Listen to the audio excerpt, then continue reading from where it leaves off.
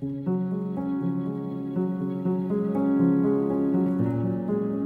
today I want to talk about moving two kids into the same room and a couple of tips around maybe how to do this, reasons why I think it's a good idea, and also how we did it. A bit of a disclaimer, I've got both the kids kind of running around. They're probably running, or I'll probably have to stop filming or like cut this off halfway through. But I really wanted to film and I don't want the kids being here to stop that, so I just figured I'm just gonna do it and go with it. But yeah, if you hear some funny background noises, it's them.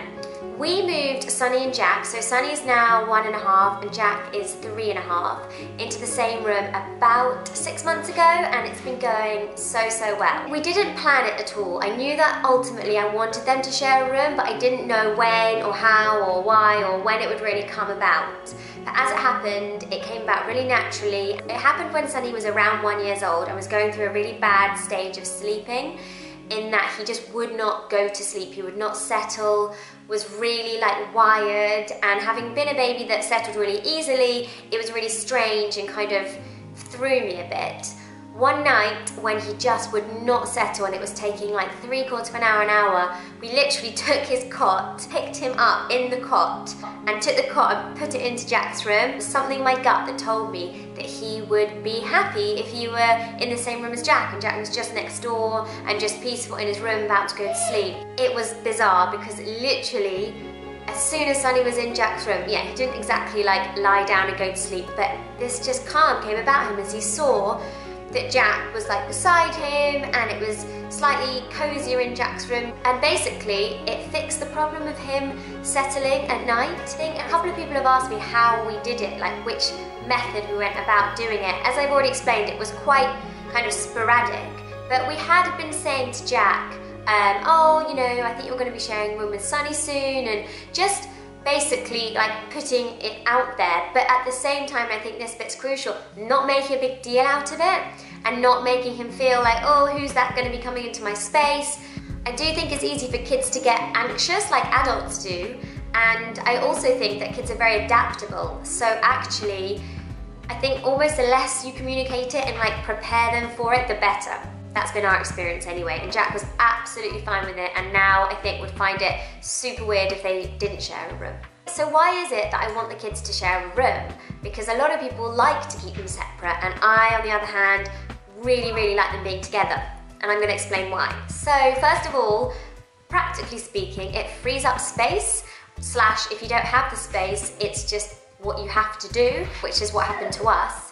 Another reason, and I've kind of alluded to this already before, is that I think that it makes for a really close relationship between the kids if they are going to bed together, waking up together, just having that closeness. Another real advantage, I think, of two kids sharing a room is that they entertain each other. In the mornings, Jack will wake up and play and whatever and potter around, and Sonny will wake up and just watch him, and therefore they just kind of amuse each other without needing us around, which is absolutely brilliant. Sometimes we put on nursery rhymes and they're just happy in each other's presence, which is so nice, not to mention really helpful. Another reason I like them sharing a room is that I think that it makes them into adaptable kids. So what I mean by this is quite a few people ask, do they wake each other up? Which does happen sometimes, but actually you'd also be surprised at how much kids sleep through. I'm sure you guys have probably noticed, but there can be quite a loud noise and your kid might well just sleep through it.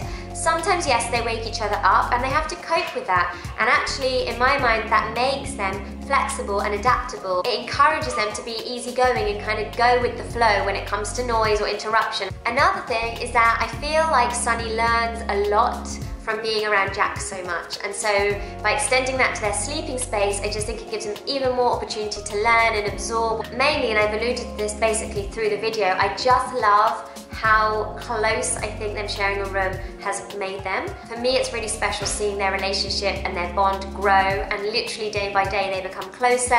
They're starting having little jokes. They play more and more alone, just the two of them. I can trust them just to be in a space and happy. So basically, somebody's joined me. Do you like sharing a room with Sonny? Yeah. So in terms of how, it all happens quite smoothly, I guess. We do everything at the same time. Sorry, he's literally picking his nose on camera. I'll bath them, take them up to the bedroom, get them dressed. They have their milk at the same time, and then they just go to bed together. I put Sonny in his cot, and Jack will go straight into bed, and I'll read him a story, which I'll show Sonny at the same time. Sort of, that's a bit awkward, like trying to read a book to both kids at the same time and then both see the pictures, but they're fine with it. And then Sonny will go to sleep in his cot, and Jack, if he wants to play, you play, don't you, in your bedroom? Yeah. He might just play on the floor next to his bed, and then when he's tired, he'll get into his bed. But he doesn't disturb Sonny. He just, yeah, very maturely gets into bed when he's tired and goes to sleep. You want to come? Now I've got both of you. As I said, if Jack wakes up earlier, then he'll just play. And yeah, sometimes he'll wake Sonny up in the morning, or sometimes Sonny will wake him up, but it's not really a big deal, is it? No, don't touch that. Guys, I'm going to sign off now before it gets even more hectic, but thank you very much for watching. Please subscribe if you enjoyed this video, and leave me a comment with any questions. I will see you very soon. Bye!